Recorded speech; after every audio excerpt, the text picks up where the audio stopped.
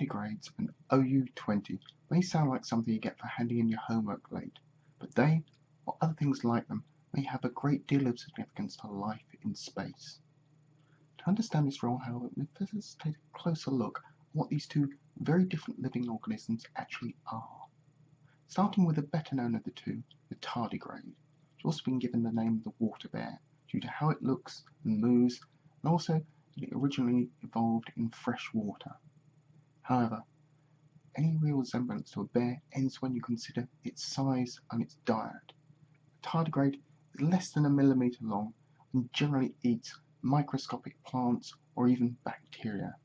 What's really interesting is that tardigrades are what's known as an extremophile, that is, a living organism which can survive in extreme conditions that would very quickly kill almost every other living organism. But unlike most extremophiles, it isn't just capable of existing in one extreme condition, but many. Tardigrades can be found at the poles, deep in the oceans, on mountaintops, in deserts, and are even likely to be found in your average back garden. However, the key to surviving extreme conditions when the tardigrades are just so very small comes down to a survival strategy being able to survive arid conditions.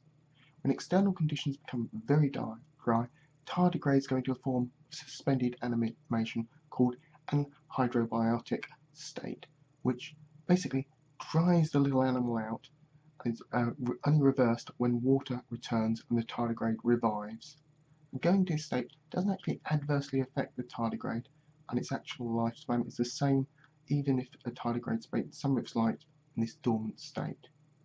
The method of survival relates to how, in emergencies, it uses sugars to basically coat the outside of the cells with a very thin crust, and at the same time the internal mechanism of antioxidants prevents internal cell damage. This mechanism enables it not only to survive dehydration, but also very low and very high temperatures, also high pressure and low pressure, and high levels of radiation.